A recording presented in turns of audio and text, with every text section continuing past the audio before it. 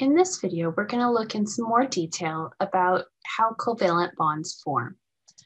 After watching this video and doing the relevant problems, you should be able to explain hybridization and to determine any specific hybridization from electron geometry.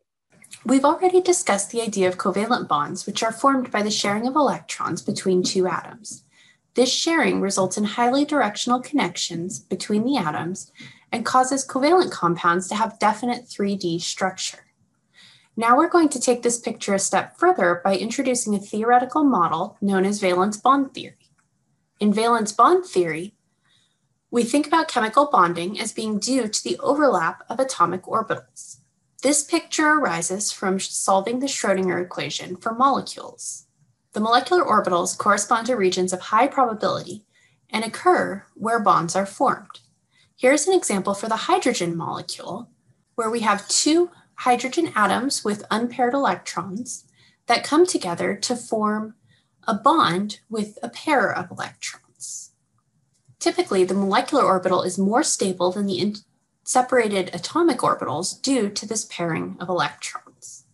We can also look at the interaction of two hydrogen atoms as a function of the distance. So if we think about the atoms initially starting far apart where there's no interaction, as they come closer together, they're going to get more and more overlap until they reach the minimum possible energy. This optimal distance for the atoms where they have the best overlap and the least repulsion is what we refer to as the bond length. And the minimum energy is the bond energy.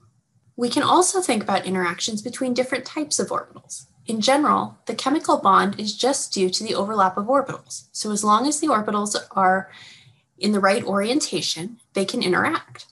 Most often, we're going to be thinking about two unpaired electrons being brought together to form a bond which has the paired electrons. Here's the example for hydrogen fluoride, where the 1s orbital on a hydrogen atom can interact with the 2p orbital on the fluorine atom to form a bond. Here's another example involving F2, where the interaction is now between 2p orbitals on the separate fluorine atoms. It turns out that most bonds are formed not directly from atomic orbitals, but using a mixture of what we learned for the atomic orbitals. This mixing allows the energy to be lowered and more accurately models the electron geometry that will be created. As an example, let's consider the carbon atom. The carbon atom has a filled 2s shell and 2 electrons in the 2p shell, as we saw from the Aufbau principle and the formation of the lowest energy electron configuration. Based on this and what we talked about for valence bond theory, we would predict that you form 90-degree bond angles, and we have the ability to form 2 to 3 bonds between hydrogen atoms and carbon atoms. So 2 if we're pairing electrons, 3 if we're just considering one electron overlapping with an empty orbital. The 90-degree angle would come from the shape of the p orbitals. This is the prediction based on atomic orbital shapes. What happens in reality is that carbon actually forms 4 equal bonds. And so we can explain that by considering the 2s and the 2p orbitals mixing to form a new type of orbital, which is the sp3 orbital. And here we now have 4 new equal unpaired electrons, which can interact with 4 hydrogen atoms. Here's another picture of those 4 sp3 orbitals interacting with the hydrogen atoms. So hybridization is more general, and there's many variations of hybrid orbitals that can be formed. The specific hybrid orbitals that are formed are those that create the lowest energy geometry. You should also be aware that the same atom can have different forms of hybridization depending on its bonds and what it's connected to. A popular example for this is the carbon atom, which can be sp, sp2, or sp3 hybridized. And generally, the orbitals will hybridize in order to give it the lowest energy. An important point to know is that the number of hybrid orbitals is always the same as the number of atomic orbitals that are mixed in. For the purposes of this class, the specific hybridization will be determined by the number of electron groups around an atom. We'll discuss more about this in the next module, but for now, just be aware that the electron groups will either be bonds or lone pairs. And any bond, whether that's a single bond, a double bond, or a triple bond, will count as a single group. Since electrons are negatively charged, they repel each other and will achieve the lowest possible energy when they're furthest apart. The reason that the electron groups are critical for determining hybridization is that the number of electron groups is typically equal to the number of hybrid orbitals that will be formed. Let's start with a look at the simplest hybrid orbitals, which are the sp orbitals. And they're formed by mixing one s orbital and one p orbital. And when these come together, we combine them in a positive way and a negative way to give us two new sp orbitals. And they can be represented as shown in this image as two separate orbitals, or sometimes they're represented as a set of orbitals. Even though they have the same center here, and it looks like it could be one, it's actually two separate orbitals here that could form two bonds with other atoms. You'll also notice here that there's two leftover p orbitals that are not hybridized. These leftover orbitals are generally either going to be empty or can be used in forming multiple bonds. So when we're thinking about the energy of the hybrid orbitals, we want to think about the fact that we're mixing these together, and so the new energy is going to be somewhere in between. Although this ultimately results in a lower energy for the molecule, it does raise the energy of the atom, at least temporarily. So we form these two hybrid orbitals. Our unhybridized p orbitals do not change their energy. And we can see sort of how this might work in this example of beryllium hydride. So the beryllium has sp hybridization. It has one orbital pointing in each direction that can overlap with a hydrogen orbital. And so that forms our beryllium hydrogen bonds. The leftover p orbitals would still be on the beryllium atom, and they would be sort of perpendicular to this bond. So we'll look at another example in just a minute where they're not empty, but for now, in this example, they're just empty. So before we look at a case where the p orbitals are not empty, we need to think about the different types of bonds we can have. So far, all the bonding orbitals we've discussed have been along the bonds, and these are known as sigma orbitals. The p orbitals, which are perpendicular to the bond, can also interact. And these orbitals overlap above and below the bonding axis. So basically the p orbitals can interact with their top lobe and their bottom lobe, and that forms what we call a pi bond. These different types of bonds are how we can explain why we have molecules that actually form multiple bonds. Since only two electrons can be in each orbital, if we only had the hybrid orbitals, which were forming sigma bonds, we would only be able to have two electrons in between the atoms. But with the pi orbitals, we can also have additional pairs of electrons in between the atoms, and so we would count that as a double or triple bond. And one thing that you should note is that the sigma bonds are going to have better overlap because they're pointing right at each other, and so they form stronger bonds. And so it's generally easier to break pi bonds, and that has important consequences for chemistry, especially if you go into organic chemistry. You'll see lots of examples of pi bonds as the reactive bonds. So let's look at one more example of sp bonding with the molecule C2H2. So again, each carbon atom here has two electron groups. Even though one of those groups is a triple bond, it still counts as one group. And so it's going to have sp hybridization. And so those are represented by these purple lobes. That forms a sigma bond between the carbon atoms and also with the hydrogen atoms. And then the remaining p orbitals on the carbon atoms can overlap to form pi bonds. So only the unhybridized p orbitals are able to form pi bonds. The next hybridization that we're going to look at is the formation of sp2 hybrid orbitals. So now we're mixing one s orbital and two p orbitals together to form three hybrid orbitals.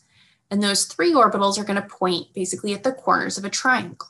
That means we also have one leftover p orbital in this case. That could go on and do things like pi bonds. So again, here's the energetic picture. So we're mixing these 3 orbitals together now. So we get 3 equal sp2 orbitals. And we have the one leftover p orbital that's not hybridized. So if we're thinking about bonding with sp2 orbitals, here's an example where we might see that. There's always a sigma bond between the atoms. And so if I'm looking at something like this molecule, which is formaldehyde, I have a carbon atom that's double bonded to an oxygen atom. And I also have 2 hydrogen atoms connected to this carbon. So we would say this carbon has 3 electron groups. It's going to have 3 hybrid orbitals, which is the sp2 hybridization. And so we have overlap between the bond, between the carbon sp2 bond and the oxygen in this case, that form a sigma bond, and then the remaining p orbital on the carbon can interact with the corresponding p orbital on the oxygen to form a pi bond. One thing you might notice about pi bonds is that because they're sort of above and below, they actually lock the structure into place. And so if we think just about single bonds, they can rotate and we can twist the molecules around. It doesn't require actually breaking any interactions. If we consider a pi bond, we would actually have to break this double bond part of the molecule in order to rotate the molecule around. This leads us into the idea of structural isomers, where you actually have 2 different molecules because you can't just rotate around a pi bond. This is another important consequence of bonding that will come up if you take organic chemistry. We've already seen the case where you mix the s orbital with all 3 p orbitals, but just quickly we'll revisit it. So this is the formation of sp3 hybrid orbitals, where we mix 1 s orbital and 3 p orbital together to get 4 new hybrid orbitals. And the 4 hybrid orbitals are going to be pointing at the corners of a tetrahedron, which is how they're able to get as far apart from each other as possible. So again, when we mix all 4 of these orbitals together, we get 4 new orbitals that are of equal energy. And so in sp3 bonding, we have no leftover p orbitals, and so we can only form sigma bonds. And we form 4 equal sigma bonds at the corners of a tetrahedron. Now we can also look at hybridization beyond the sp hybrids. So when we get into the n=3 shell, we also have d electrons available that can participate in hybridization. So this is how we would understand interactions with more than 4 electron groups. So with 5 electron groups, we need an additional orbital, and the next available one is going to be a d orbital. And so we end up with 5 sp3d hybrid orbitals. So there's 3p, 1s, and 1d for a total of 5 here. And then we have some unhybridized d orbitals left over. And this lets us explain the geometry for 5 electron groups. So with 5 groups, in order to get as far apart from each other as possible, they're going to form this structure called a trigonal bipyramid. And this is only going to happen when you have n greater than or equal to 3, because you have to have those d electrons available. We can also use another d orbital to get 6 electron groups. And so this gives us another geometry with 6 groups. The way that they can get as far apart from each other as possible is to form an octahedron. We don't usually go beyond that. It just gets too crowded around the central atom. So to summarize, we know that bonds are formed by the pairing of electrons in atomic orbitals, and this forms what's called a molecular orbital. Or this happens because it makes a lower energy, and we have to use hybrid atomic orbitals in order to explain why we get equivalent bonds. We also talked about 2 different types of bonds. We have sigma bonds, which are also the single bonds. Those form along the bonding axis. You can rotate around them, and they're generally formed using hybrid orbitals.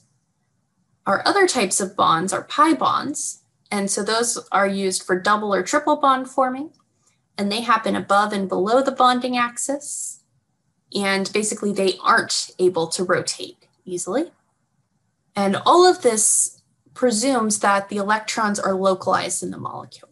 So in the next video, we'll talk about a different model of bonding where electrons are not required to be localized in atomic orbitals, but for now they are, and this is one way of explaining bonding.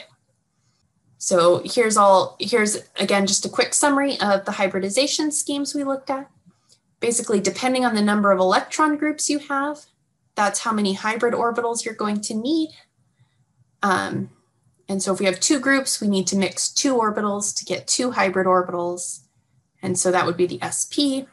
Here's the sp2 and sp3 shapes. And then we can also get up to 5 and 6 groups by incorporating d orbitals. So that's all for now, and I hope to see you again shortly as we discuss more about bonding.